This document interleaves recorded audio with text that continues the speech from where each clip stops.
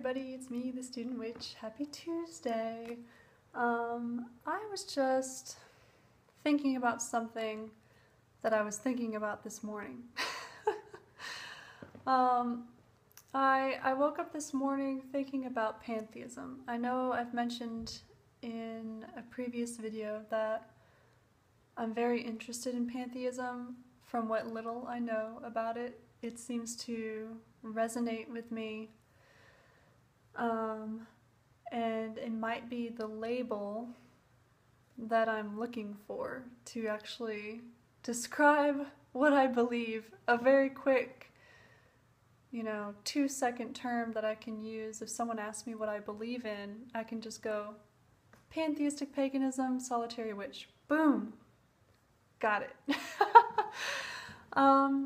So I was watching some videos, some really excellent videos by an excellent witch, which I'll include below. She has a series of 4 videos about pantheism. Now these videos are kind of old on her channel. I think they're from 2012, but I stumbled upon them and they really helped me, as well as Anne Orga's video talking about pantheism. I think she has a couple. I'll include all the videos I've found about pantheism in the description box below if you're interested and just want to check it out. So these thoughts about what I believe, I've been having trouble lately figuring out what resonates with me as far as what exists outside of my brain and what exists within me. So questions of reality, subjectivity, even tools. So, for example, this smoky quartz, which I use for grounding and protection and getting shit done kind of crystal. Is it inherently those powers? Or does it inherently have those characteristics? Or is it a symbol that I use to physically manifest those characteristics? I don't know if I'm making this clear. And I have a feeling that the answer lies, like most answers do, somewhere in the middle. So I've been trying to really figure this shit out. For those of you who might be fairly new to my channel, I am a fairly new witch. I started on this path 1 year ago, about this time last year, and I actually celebrated my very first ritual on Samhain of last year. I am not a Wiccan. I don't follow any single distinct path. Another thing I need to check out is actually chaos magic, because that, from what little I know about it, also resonates with me. So that's another thing for me to add to my list of things to investigate. But for now, pantheism. And I wrote down in my kind of working journal some thoughts. So what is my paganism? What is paganism and my witchy practice? What are they for me? And this is me talking about me, okay? It's not earth-based, and I say that meaning that I don't believe in the human nature split. I am nature. That kind of comes along with pantheism. Nature is within me and without me. The universe, nature, those terms are synonymous. Existence, all those terms are synonymous with me. I am the universe exists within me and without me. And that means human activity is nature or is natural as well. That includes what environmentalists might call environmental degradation. And the witch, Catherine Maddox, I think is her name, the witch whose videos I mentioned before, the ones that I'm going to include below, she talks about, I think the last video in her 4-video series about pantheism talks about environmentalism as a concept. And I have to say I agree with her. Environmentalism is good in general. It's better than just destroying the environment. But unfortunately, I think it maintains that human nature dichotomy. And that dichotomy can be very dangerous. It just perpetuates that dichotomy and could lead to further injustice and eventual self-destruction. Because let's be real, if we're destroying the environment, let's take climate change, for example, because my husband's dissertation topic has to do with climate change. It's kind of presumptuous to say that we need to save the planet. The planet was here 3-4 billion years before we arrived. The planet will continue existing after we're gone. We don't need to save the planet. We need to save ourselves from ourselves. So I don't know. I was just thinking about that human nature split, about justice, how justice has to come from within. I don't want to believe in some sort of divine justice. And this is kind of a slippery topic, which I haven't fully developed, because it could slip into things like destiny and fate and blah, blah, blah. But even though I admit that the idea of divine justice, be it karma or the law of 3 or justice from some god or whatever, even though it's a very great idea and it brings a lot of people solace and comfort, since we do live in such an unjust world, I think viewing justice as being sourced from something without, from outside of ourselves, is also dangerous, because it kind of takes the responsibility off our shoulders and puts it on something else. That's why I think all of this is tied together. My version of paganism, my thoughts on pantheism, my thoughts on environmentalism, my thoughts on justice. When it boils down to justice, it has to be something that we hold ourselves accountable for.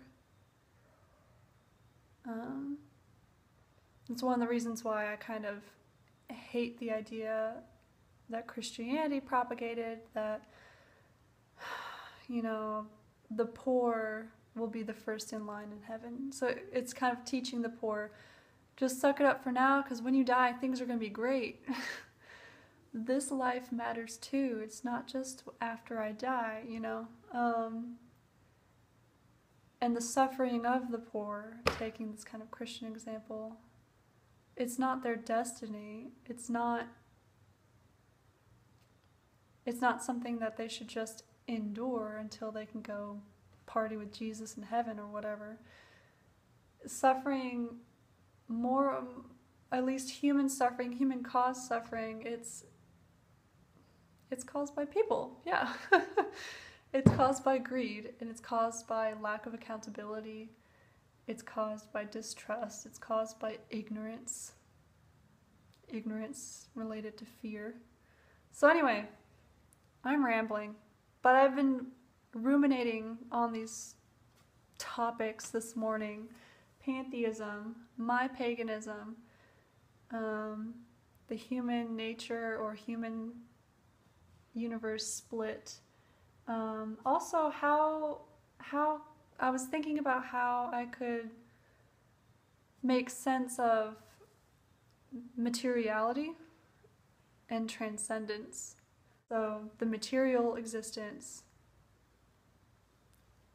and the transcendent, something in between, both at the same time.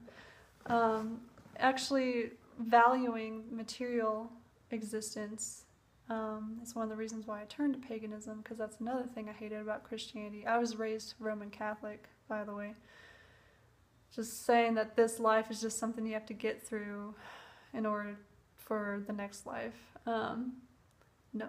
I refuse. Anyway, I'm sorry if this is a rambly video, but I just felt like rambling. So that kind of leads me to my ideas about working with deities. I've kind of shied away from working with specific deities, like culturally specific deities, like the Greek pantheon, or the Egyptian pantheon, or the Norse pantheon, or the gods and goddesses, the Orishas of Santeria, or anything like that. And even if you look at my altar upstairs, you'll notice I don't have any humanoid representations on my altar at all. Everything's very abstract. And I think for a while I found comfort in that because I was afraid to work with specific deities because I didn't believe that they existed. Like, existed as in sentient beings that are separate from my consciousness. Like the Christian God, for example. It's something independent and transcendent. I don't view the divine or the sacred that way, so I kind of veered away from polytheism, and I actually resonated more with atheists than I did with very strict or hard polytheistic pagans.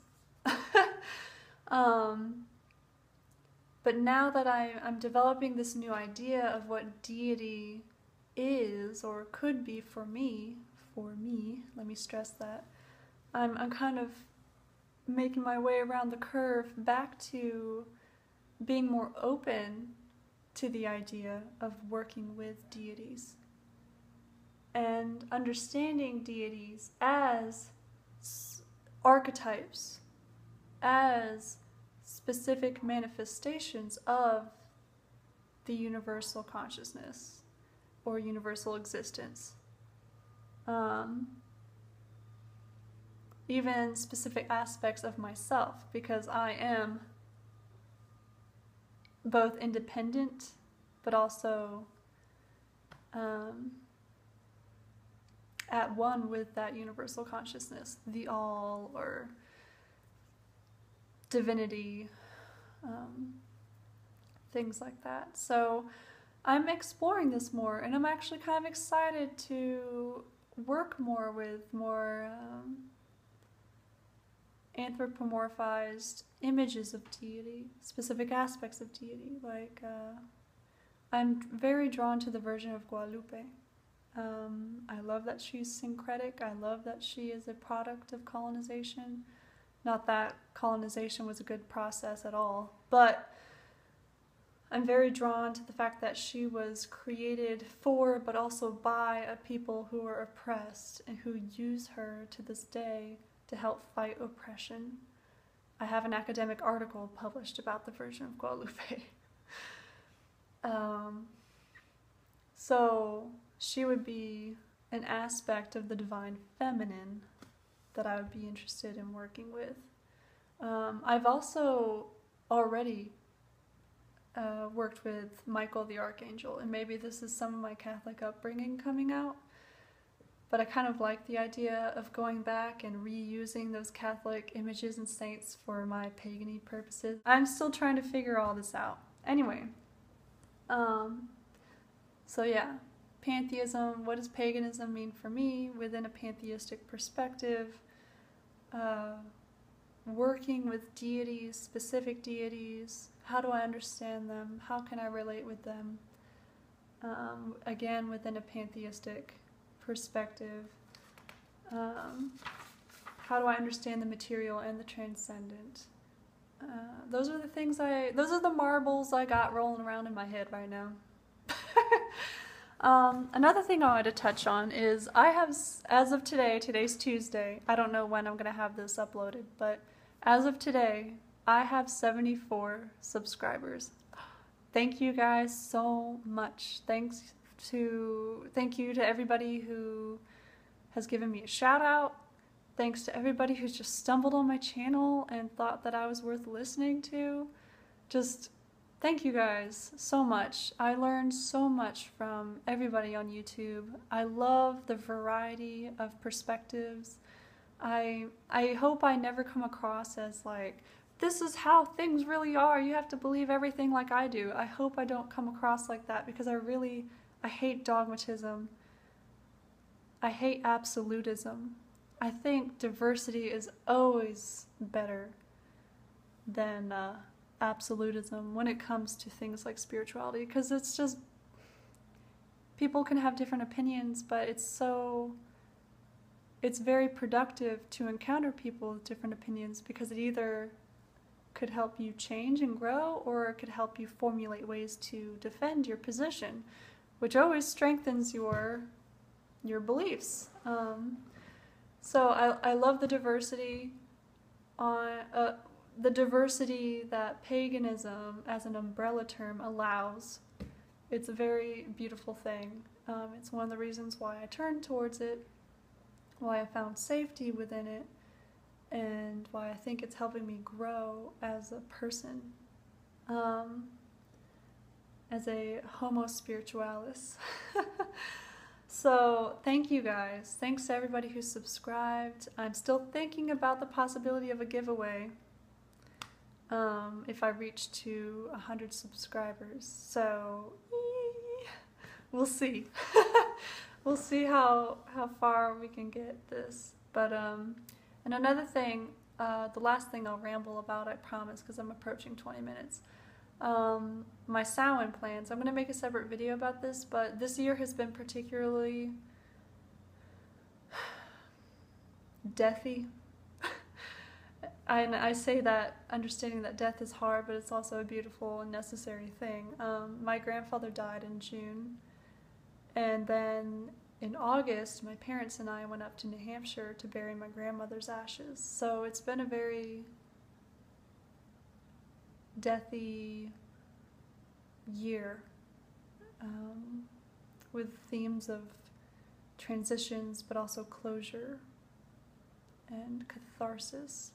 So I'm going to talk about that more as Samhain approaches. I already have my altar starting. I'm starting to set it up. I just have to get some offerings that I want to give death itself, but yeah, I'll talk about that more. So thanks to everybody who's made it this far in my Tuesday ramblings. And yeah, blessed be everybody.